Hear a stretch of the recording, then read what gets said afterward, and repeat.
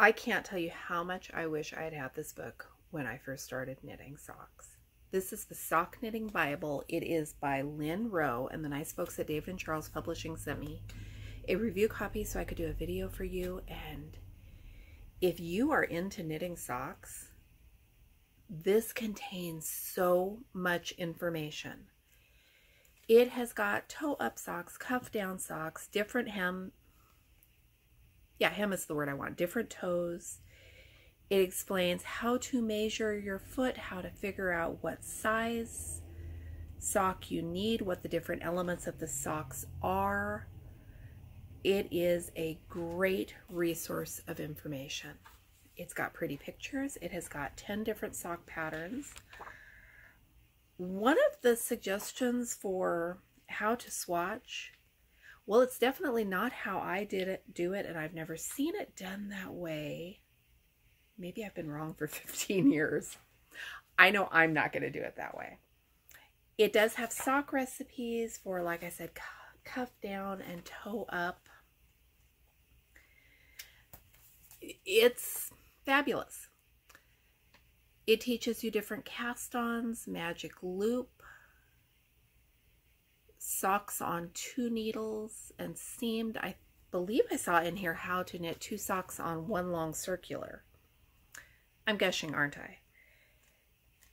There are just so many different strengths. Socks on double pointed needles, on a short circular needle, on a long circular needle for magic loop, on flexible short needles. I don't even know what those are. 2 at a time magic loop knitting. So this, nothing out there could possibly have all of the sock knitting techniques that anybody ever invented. There are so many heels and toes and different ways of doing things, but this is the best resource I have come across so far. It's got photographs, it's got great line drawings of the different techniques. It's got the increases, it's got the decreases, it's got how to add beads, pick up stitches, do cables, short rows, work with more than 1 yarn or color. It's got a couple of different binding off techniques. It's a great book. There are 10 different patterns, and I have a gazillion sock knitting books on my sewing room bookshelf, so these are not shockingly different than the patterns in the other books I already own. As a starting point, if you don't have another sock book, it's going to give you a lot of variety. The only thing I don't care for about this book is the author's writing style. It's not a conversational book I could get lost reading just to hear the author's voice.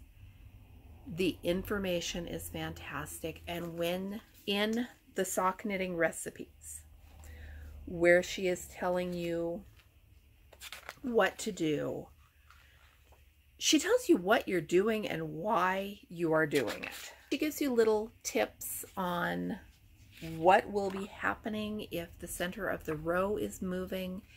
So many of the sock book patterns I have, it's just blindly trust the pattern and it will all work out in the end.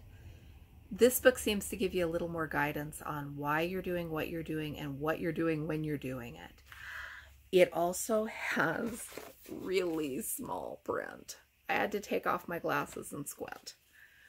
So if that is a problem for you, good lighting, magnification, something, I will squint to be able to read this book. This is right up my alley. And like I said, I wish that I had had it when I first started sock knitting, because I was getting bombarded by information, and I was on lists and in forums, and so I got a lot of disjointed information that was very helpful, but I didn't know what to do with it. This puts it all in context so you would know what to do with it. Definitely recommend this one for new sock knitters or experienced sock knitters who want everything all in one place.